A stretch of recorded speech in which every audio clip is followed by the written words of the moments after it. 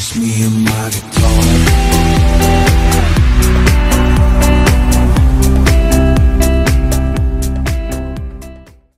Coming on guys, Mark in the workshop on Mark's Aquatics. It's New Year's Eve, I'm bored and I'm in the workshop. I've got all these pipes down here on the floor that I've been looking at this morning, having my coffee, and I'm thinking, what can I make out of that this morning? And it went ping in my head like it always does. Let's make a brine shrimp hatcher. So we've got lots of other bits up here on the bench top. Over there I've got some various bits of acrylic solid rod and some sheet there as well, different various thicknesses. So I think what we're going to do is we're going to make a nice little Artemia hatchery, because I want to feed the shrimp tank here because of the endlers. Oh, let's go back a bit and zoom out. There you go. Oh, we've gone everywhere here. That's better. Right, we've had a lot of sheds in there last night as well. Obviously, because we've given them a water change, and they always tend to shed after you put them in or give them a water change. And so I think that's what we're going to do. But we've got the endlers in there, and I plan to get some cardinal tetras for in here as well. So I want to try and breed some, well, not try, very, very simple to breed Artemia. But we're going to build a nice little funky little hatcher today. Something that looks a little bit different to everything else that's out there on the market. And let's get on with this build, I think. Let's roll. First of all, guys, got to put my hat on. Never make anything without putting my hat on. It's my thinking cap. I need this or it all goes wrong. Right, what I've got here, I've got a nice bit of, I think it's about 6mm acrylic there, and I've just marked out that triangle on there, and I've just buzzed one side off. You can see I've buzzed it off at 45 degrees like that, and I'm going to carry on doing that all the way around now so we get a nice little triangle. I'll get back to you guys when I've done that. Right, there you go. I've just buzzed that off on the saw to save your little ears all that noise. You see, I've made a nice little 45 degree. Now that's going to be the base. I thought we can make a round base, but let's make a nice triangle pyramid-y type base that we can put down first like that. And then I've got some lovely acrylic, solid acrylic. I think it's about 1 inch that is across. Let me get my tape. Yeah, that's just over 1 inch, that is. That's 1 1/4 inch, that is. Bit of bar. So what I'm going to do now is I'm going to buzz a piece of that off on the saw. There you go. Cut a nice little piece off there now. And I think what we're going to do is I'm going to stick that in the centre of there like that. It'll be nice when this is all done, because I can flame polish all these edges up as well and make it all nice and shiny. I do like that when you flame polish the edges. It really does finish it all off and make it look nice. I used to make these years ago when I was a kid, not obviously not like this one, but I used to make them out of Coke bottles. They're very, very simple to make, anything with an airline in, just as how you would make a reactor with a Coke bottle, where obviously you put the pipe in the top there and have the gases coming out through into your diffuser or your air stone, whatever you want to push it through. But then you just invert it, you cut the top of the bottle off like that. You've got the airline coming in, you put an air stone in the bottle on the top, like that. You put your Artemia eggs in the top, connect it to an air pump, put it in a little stand, or just wedge it between something, and just keep that oxygen very, very, slowly tumbling those little eggs. And within no time at all, they'll all pop out of their little shells, and you'll have thousands of them in there.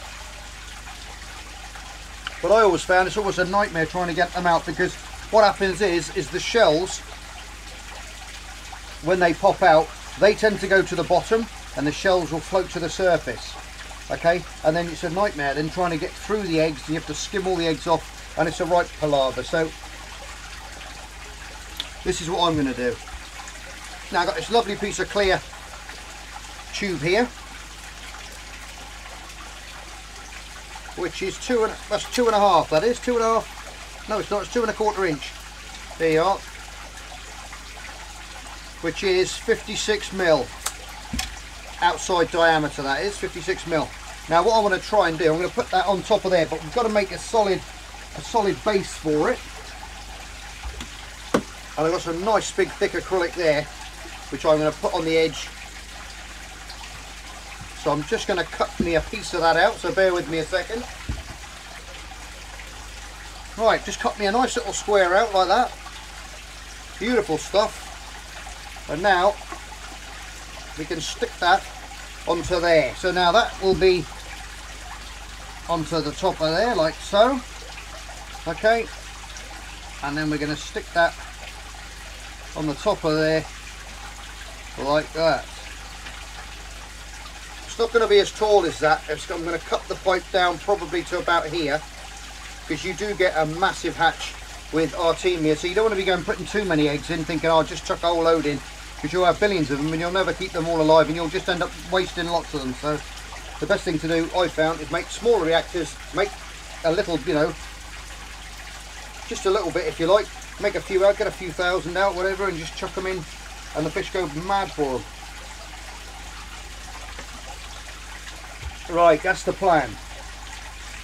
So that's going to be a nice little stable base. Now what I've got, you remember those old mason jars that I had, not mason jars, those water dispenser jars? Well, I thought a cunning little plan, I'd taken one of the taps off, look, and that's the reason why I've made that a bit higher there, so we can put this right down the bottom like that. As far as I can get it down, you get these rubber grommets that come with it, which go through the hole in the glass, you see, and then that will bend and take the shape of the bottle and make that seal. So we're going to try and put that as low down as we can here, drill a hole through there, so then when our Artemia hatch still go to the bottom, you just turn the tap on and they'll come straight out into your little pot underneath, and I'll make a funky little pot to go with it as well. And then we'll have the good little hatcher, but then we've got to fix an airline in there as well, because you want to keep those eggs tumbling away inside to make sure they're all nice aerated, sorry, and stay nice and healthy. Right, my little lovelies, I've just cut out a hole there now. There's my little drill. We're going all the way up to 18. You see we've got a little gauge on there, see? It makes it easier for you to see what millimetre hole you've got. And you can stop bang on the button there then. Now what we do is we get these little rubber grommets. You think, oh, that's never going to go in there, but believe me, it will. Look at that. That's popped in there now, inside. Magic stuff. Now that now is designed to make a nice seal. Look, you push that through, and now you've made a beautiful little seal. And then we get the nut. Now we don't want to put anything in this. We want to leave it open. Twist that little nut on in there like that. Make it nice and waterproof. Watertight, sorry. And wind that up quite tight. You can get a little spanner in there, and if you don't want to do that, you can always hold it and twist the tap instead, which is a bit easier. But I think that will do it. And there we go, we got a very snazzy looking little tap on there now, see? All our little Artemia can come flying out of the tap. So now what we've got to do is put it onto there. We've got to glue it onto there now. I can take this off now. I'll just put that on there just for a sec, because I've got other different things to do. So I'm going to keep that and stop the glue getting on it. I'll put it to one side so it stays all nice and neat. Pull that out of there. Careful with your rubber grommet when you push it out. Make sure you don't damage it, because the edges of that can be quite sharp if you're going to make one of these guys. You can always run a little bit of, get your bit of sandpaper like that as well. Being careful not to scratch the front. But you've got a little bit of room there because the rubber grommet's going to cover it, so that's a bit better. That's a bit better. Right, now what we've got to do is we've got to stick all these bits together. So I'm not going to bore you with all the sticking part. Basically, as always, we've got to take off the film. Try and leave this film on, guys, for the last minute really before you take it off. Okay? Absolutely crystal clear. Look at that, amazing stuff. As with this, we can take this piece off now. We don't want to scratch anything. There's still a piece on underneath. I'll leave that on because it's going to be covering the base. And we've got to polish all that up now. Now what I'm going to do first, guys, okay, I won't take you through it, but I'm going to get the sanding paper now on a block on the top of the bench.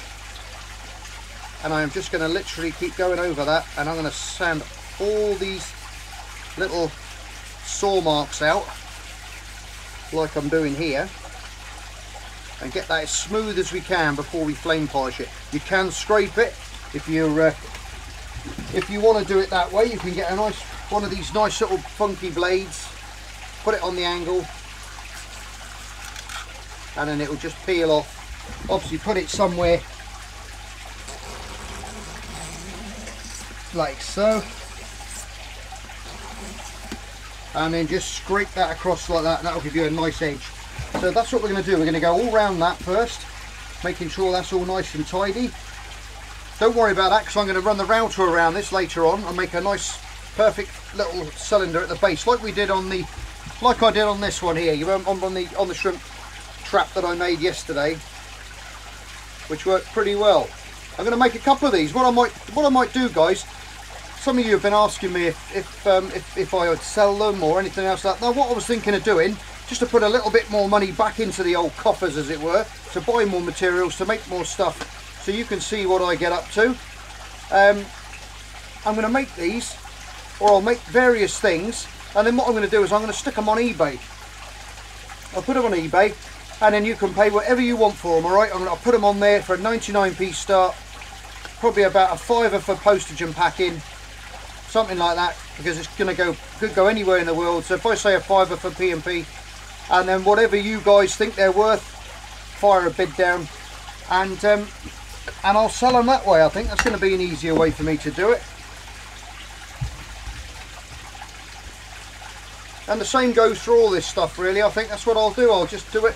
It'll put a few pound back in my bank account, so I can buy some more acrylic and stuff, because acrylic's not cheap.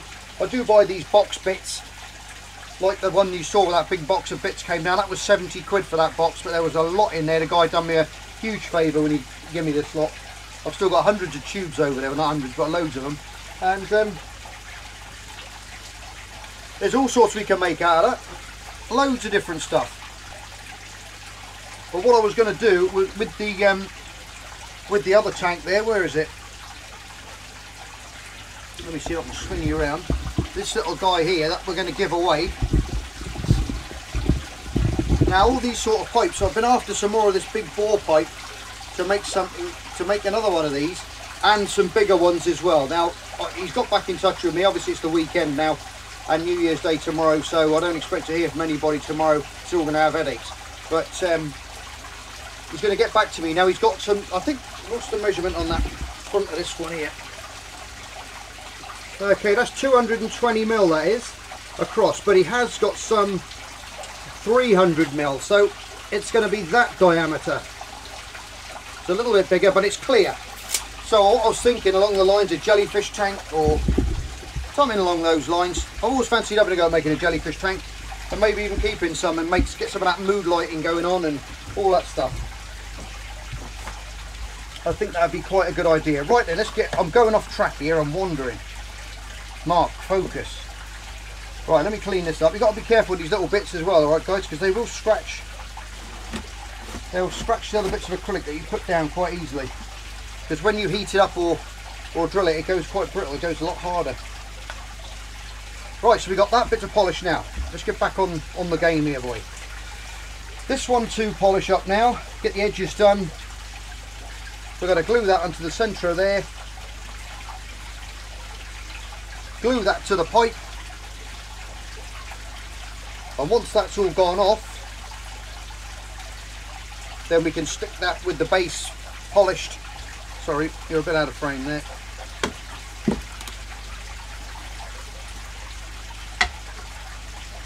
You know where I'm going with this. You're saying, come on Mark, hurry up, I can hear you now. Right, so that's what we're going to do. Glue that to that, glue that to that. Then that will go and glue on top of that. We can clamp it all up, leave it there for a couple of hours, and then I can router the bottom of this off, obviously before we stick it on there, polish it all up, make sure it's all tidy, And that is the job done really. We can put a little lid on the top maybe. I'll see what I can do on the lid later on, but I'll do this bit first and then I'll get back to you when that's all done. Okay guys?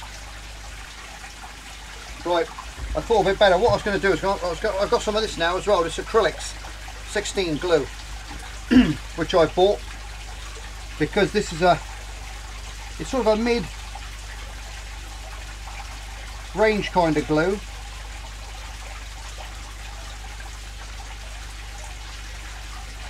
Viscosity wise, and it's a lot stronger bond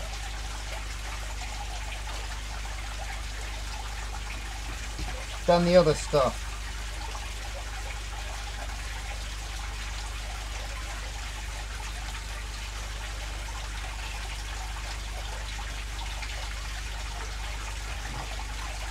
Right, that's stuck on there nicely now.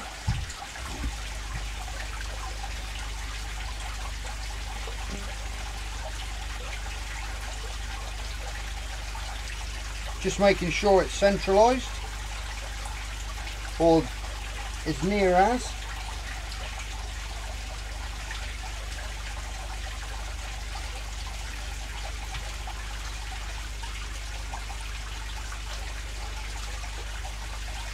You've got about 10 minutes working time with this, guys.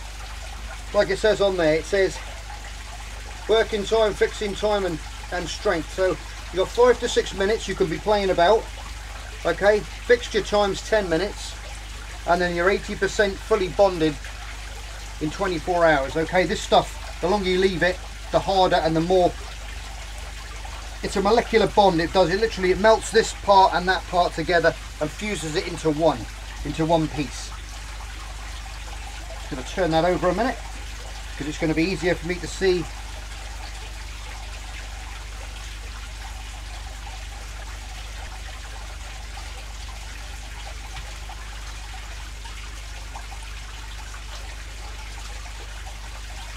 You've got about 10 minutes working time with this, guys.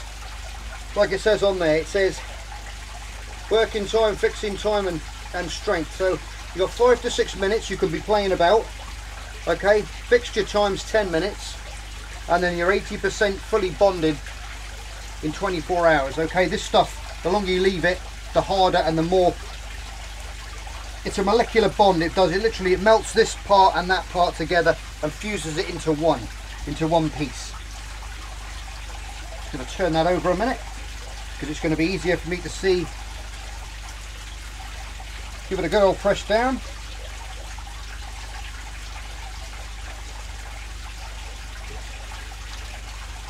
And the job is done.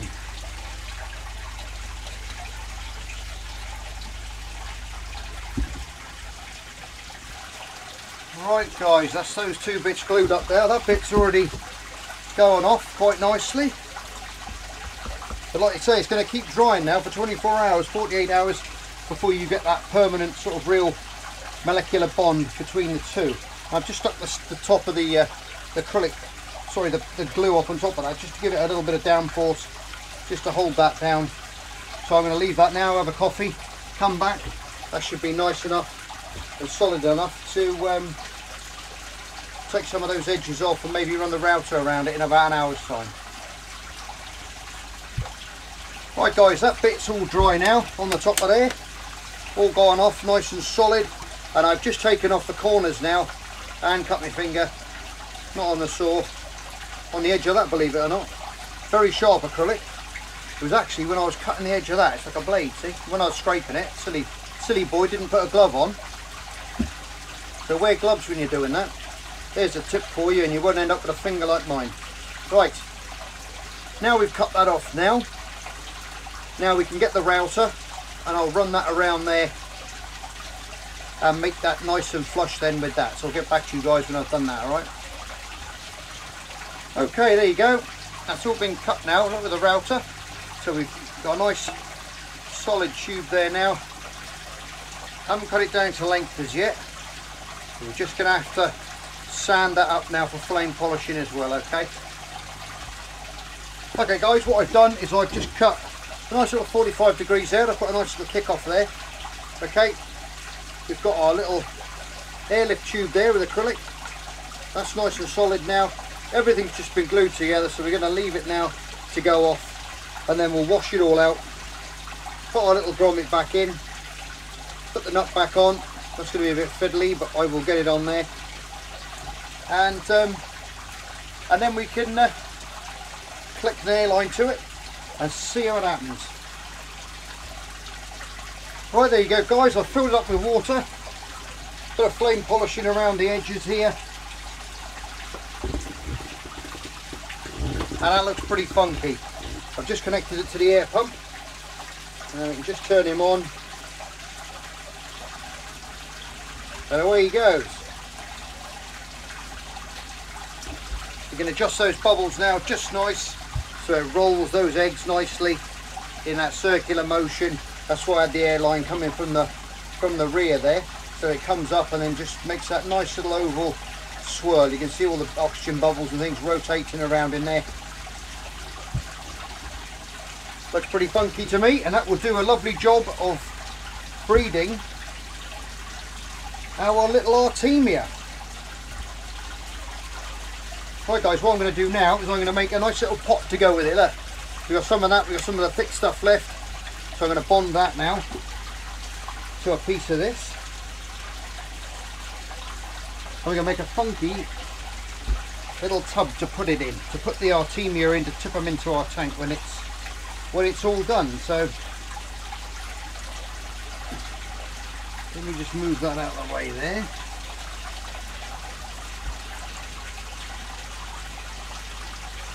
Be careful with this stuff guys, that you don't get it on the sides. If you get this stuff's quite stringy, and I know I use this, so I got some tencel as well, but I haven't got that at the moment. That's still in the post somewhere. You get these little strings come off, and you've got to be careful that they don't touch the sides. Give it a good press down. You can see all the glue is squashed out.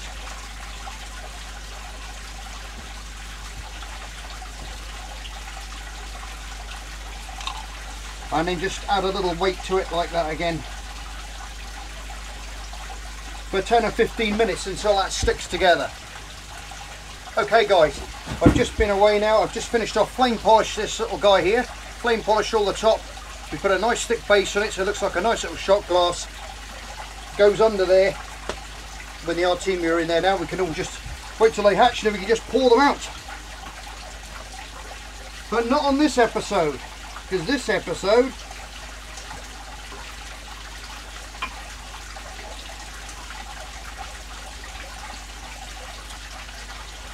that's going in it. Yep, a tot of whiskey for me. Anyway guys, thanks for tuning into this little Artemia hatcher build, and I hope you all enjoyed it. Anyway, what I was going to say is, hope you have a good time tonight. Don't drink too much. Enjoy yourselves. I'm going to wish you a happy new year from Mark's Aquatics, and all my family to your families, whoever and wherever you are in the world. Take care of yourselves. I love you all. Cheers, and I'll see you on the next edition of Mark's Aquatics. Bye for now. Ah, that was good. Take care guys. Bye bye. Just me and my guitar.